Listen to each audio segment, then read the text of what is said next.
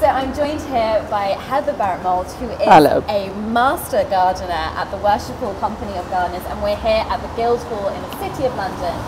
Heather, tell me more about what you do. Well, I'll tell you about the Worshipful Company of Gardeners. Yes. So the Worshipful Company of Gardeners, even though it's got gardeners in its title, it's all aspects of horticulture, all aspects of horticulture. So it's horticultural science, it's design, it's just everything. The whole production shebang. of food, yeah, everything. But within the city, actually, as we're here, one of the things we do is we build a garden on Guildhall Yard every year. Amazing. And it's a bit like a Chelsea garden, and the idea is to advertise the big curry. So it's built a month before the big curry lunch, and it stays there for a whole month, so it has to be looked after for that length of time. And last year we actually built, this year in March, we built a green wall, which was based on a checkerboard design, and it was supposed to be snakes and ladders of mental health. So it was a lovely garden, yeah. So we do that every year. We have a team of just under 40 judges who go around the city. They spend at least 4 days every year going around judging the planting, but also encouraging the planting. And then we have 2 big award ceremonies to try and encourage people to put more and more planting in the city. Wow. And it was set up originally when the whole place was just a bomb site. Yeah. And the idea was to get people to put in window boxes and cheer the place up. And it's just grown and grown. Yes, there are a couple of things we do. That's a lot of things you do. That's not a couple. So have you seen like a really big impact from people wanting to get involved with things like window boxes and the garden? Yeah, definitely. And especially since the lockdown in March, I mean, people are so much more enthusiastic about their green spaces, and there have been quite a number of surveys done, and what people are saying is that post-lockdown they want those green spaces looked after. Amazing. So will it be kind of your job to look after those green spaces and really push and advocate for them for the public? Certainly push and advocate for them. That's what we do. We try to influence policy. We work with our industry to help support that industry. Yeah. Wow, wonderful. It's lovely to see such a connection back with nature, especially in such an urban city as London. It's amazing actually that, you know, you don't necessarily notice it when you're walking around, but as you go around the city there are lots of pockets of green space. Yeah. Amazing. Yeah. With these pocket parks. Have you seen, when talking to kind of contractors and sorting out buildings, have you seen more of a boost in pollinating plantation? Yeah, so I talked to some of the contractors about this, and actually they're very enthusiastic. Really? Yeah, to put in pollinating plants. And what they're saying to me now is that more of the people that ask them to work for them are asking for more pollinating plants, good plants for pollinators. So it's really encouraging, and I think we just need to do as much as we can to show people actually it's not that hard. Yeah. You know, there's quite a range of plants that you can draw on, yes, to make it happen. Absolutely incredible. And now with the city much quieter, I say as a car zooms past, much quieter city walking around, do you see a change in these window boxes and how they've been growing over lockdown? The contractors have just been coming, because the contractors, as well as planting them, are contracted to look after them. And they've just been coming in and making sure they're all okay. So it's not very changed, really. It just always carries on. Yeah, they keep growing, they keep going. Yeah, yeah. Amazing. So we're sat behind this beautiful pond here that's looking very lush and green. So what's so important about water spaces alongside green spaces? So I think people are fairly conscious of the fact that pollinators need nectar and they need pollen, but they tend not to think that actually they need water as well. And they need water that they can access and not drown in. Okay. So here you could see that they could get water off the lily pads. because there are small amounts of water on the lily pads that they're going to be able to access. Yeah. But actually it's really easy to give water to pollinators, because you can just put some stones in the bottom of a plant tray, and then put water in it so it's not quite full, and they'll be able to go on the stones and access the water. It's very simple, and it makes such a difference. A huge misconception that we need these giant lakes and Yeah. ponds. Obviously we do We need do giant need lakes those and for ponds. all sorts of other Yeah. reasons. But yeah. within the city we can be doing it ourselves Yeah. with just Yeah. stones and water. Yeah. That's absolutely, and I would never have thought about pollinators on lily pads getting a drink. Yeah. That's wonderful. So, yeah. Thank it's you good. very much. I'm really excited Really nice to see to what see happens with the contractor. Hello, I'm speaking to you for Pollinating London Together.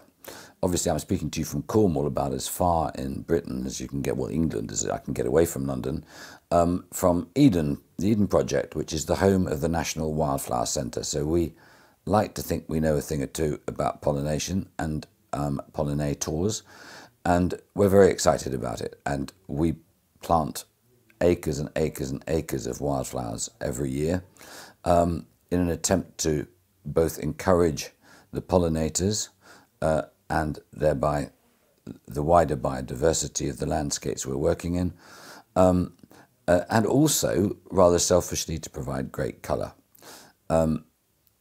I think it ought to be said about pollinators that a lot of people go crazy about bees.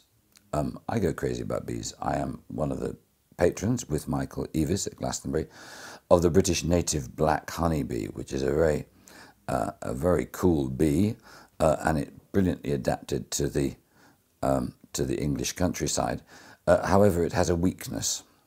It has a weakness to Italian and Swiss bees that escape from the big greenhouses for tomatoes in the southeast mainly, and they breed because they like doing all that stuff, but they're not that tough. So when the temperatures go beneath 3 degrees, they all keel over and die, and the ones that don't die are generally weakened enough to be killed off by neonicotinoids to create a real problem. So we're creating reserves all over the place for these bees. The Wildflower Centre has taught us two things, one of which is to only get your pollinating plants or pollinators correct is a bit like starting a hospital and only having a plastic surgery capacity. You've got to look at wildflowers and pollinators as part of an entire ecological system. And there is a really annoying irony that most wildflowers prefer the worst ground. They don't like over-rich ground, which means that you've got to be quite creative in terms of building up the garden that you want in a city to adapt to the soil conditions to provide the maximum life, both for pollination to take place, for pollinators to thrive, and also for those self-same pollinators to provide food for the other creatures that like to thrive on invertebrates. And even so, in London, you have a whole range of predators, raptors, that themselves like to eat the creatures that are eating the insects, and so on. So it's a kind of a circle of life. One of the questions would be, I guess, to encourage the most people to plant flowers in London that create the maximum impact, you need them to feel as if they were getting colour throughout the year. And if I was doing that, I would probably start being lazy by nature. I would start with lavender, on the grounds that lavender looks marvellous all year round. It smells beautiful. Plants, I don't think there are any plants other than lavender that are brilliantly in colour all year round. You'll probably correct me on this, but I'd have some lavender because it's good for the soul, good for pollinators. I would have wallflowers because they're marvellous in the spring. So you get some great spring colour. The nectar, I'm told, tastes pretty nice, but not as nice as scabious, which would be my third choice. I adore scabious. It flowers for a darned long time. Its nectar is considered amongst the best by pollinators. I have this on good authority. And it makes great cut flowers, as do cornflowers, which we plant acres of at Helligan and Eden. They're just so scrummy to look at. That blue is startling, absolutely startling. So let's have some of those. I think we'll go for some foxgloves. What else would I have? I would have cosmos. I'd have cosmos simply because the unlikeliness of cosmos just pleases me. Every time I plant seeds of cosmos, these tiny little strandy things come out, and they look as if they're a bit like the fluff on a youngster's beard as they start to grow a beard. And then you suddenly see the stem getting tough, and it gets hardy, and it grows, and then it grows, and it grows, and it grows, and it grows. And it's just an explosion of joy. Really, it's a marvellous thing. The fronds and the bold petals, they please the human eye as much as they do the pollinators. So, what have we got? We've got foxgloves, lavender, cosmos, cornflower, scabious, wallflowers. You can't go wrong. I'd have some wilder wildflowers. I'd probably go for a whole bunch of ferns in there to just make it fatter. And to be honest, I'd go for things like teasels too. But that's enough from me. I think you've got plenty to be getting on with. So let's hear it for the pollinators. Let's hear it for the project of Pollinating London Together. Let's hear it for the bees. And don't forget the hoverflies. They need love too. What I'm really interested in doing is looking after the bee. And I'm interested in bees as pollinators more than for the honey. So probably about 8 or 9 years ago, I started looking at bees and how bees live in the wild. And at that time, and still now really, people believe that bees can't live in the wild without humans, you know, looking after them. And there are various diseases that bees get. And there's a mite that affected the bees, and it came in the 1980s, called varroa mite. And that's been affecting bee health for the last however long. So I started looking at bees in the wild and thinking, well, why aren't they dying? Why can bees live in the wild without all the use of these toxic chemicals and stuff? So that's led me down a path of making hives, like these log hives, and seeing how bees behave. And we've had fantastic results of healthy bees. Wonderful. Yeah. So what is so different between your type of hive and a more traditional type of hive? Okay, so if I can get a traditional hive,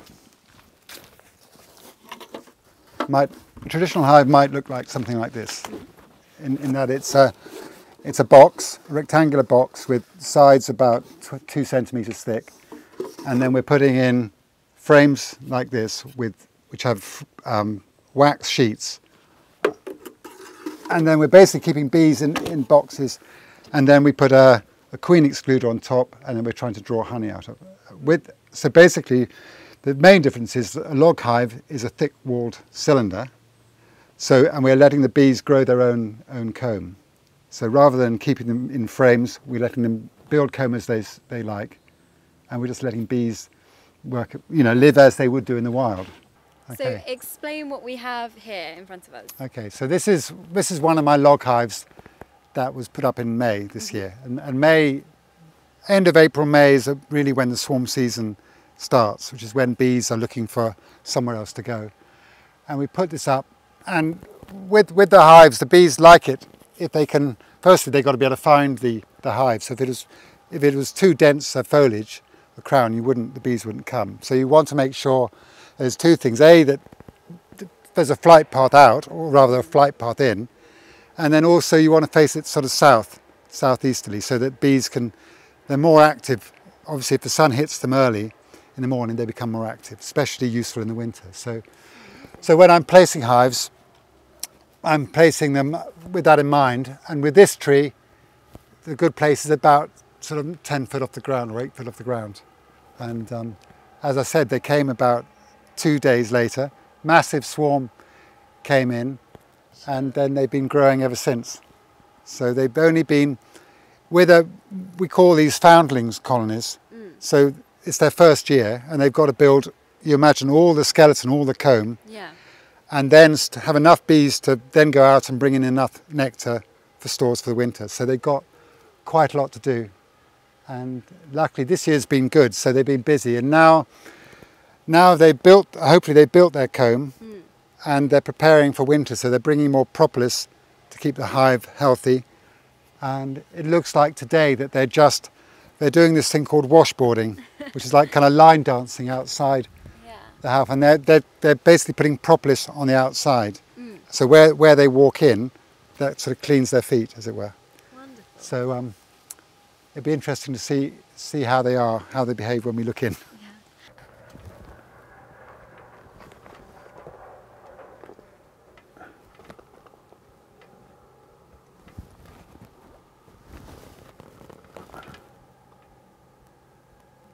Few earwigs.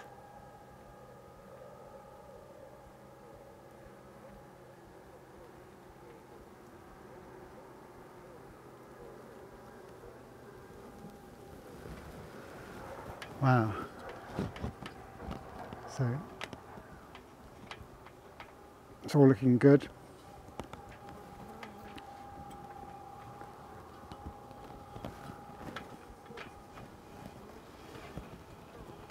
You can see how they've been cleaning, and so it's absolutely, there could be 30,000 bees in there, and yet the bottom is spotless. And this is propolis that you can see the whole board is stained slightly yellow, where they stained it with propolis. Those are some wax scales that I was talking about early on. But you can see the bees are amazingly gentle. They're just been busy cleaning. And then this one here, this bigger one here, this is a drone with a slightly round ear. Okay, so this is another wild colony.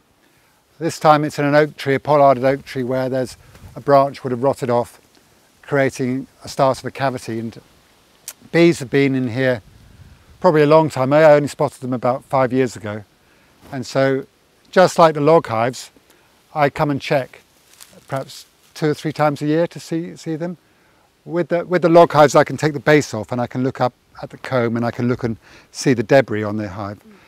But a lot of the time, if you can see a bee bringing in pollen and is active, then that's a good sign that everything's healthy in the hive. You don't need to do anything more. And obviously a tree like this, all we can see is the activity around the entrance. Well, at this time of year, it's the flowering season slowed down, so the bees are bringing in lots of propolis and are just trying to protect their entrance. So you can see I'm up here now. I haven't got not wearing my veil, but the bees are busy doing their work and they don't see me as a threat. Yeah, it's an amazing sight. So what they're doing is they're putting propolis around the entrance, but then there are also other bees fanning. So yeah, here's some bees. Because I'm sort of blocking the entrance, there's a lot of bees returning now who are a bit confused. And so if they go high pitch around my ear, I know I'm about to be stung, but they seem to be all right at the moment. So they've been out getting nectar, and they're coming back. But they're also, the other job for the bees to do is to extract that nectar, the liquid from the hive and keep it cool. So they're bees fanning. So this whole misconception that we have about bees hating us and wanting to sting us is completely our own fault for interfering in the way that they... I think so. I mean, and more recently people are worried about anaphylactic shock and being stung, and that's true. Some people can be badly affected. But generally, there are wild colonies around that most people, because they're looking at their phones perhaps more now anyway, they don't see. And I've got hives in cities that people don't even know about, and they're wild colonies in buildings, in roofs and chimneys that people just aren't aware of. But what's so great about it, once you get away from that fear, then people can start to connect to that insect and start thinking about flowers and what's that insect feeding on, and also other insects. That's for me anyway. I've learned more. I've lived in the country all my life, and I've suddenly much more aware about what's going on, other insects and other pollinators. I'm not driven by honey in the same way as you would if you were just a normal beekeeper.